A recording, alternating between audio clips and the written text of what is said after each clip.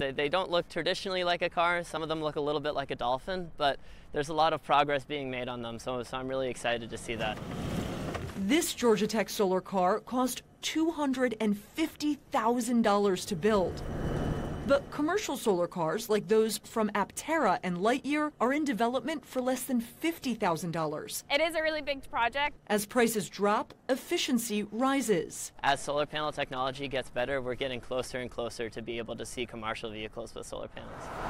Cities with lots of sun, like Atlanta, will get the most mileage, but all modern solar cars come with backup batteries for cloudy days. The Georgia Tech team recently put a different solar car to the test. You're trying to make it an endurance race. Driving 1,000 miles from Missouri to Nevada in a national competition. Think F1, but at like 30 miles an hour. A bright future powered by the sun, driven by innovation.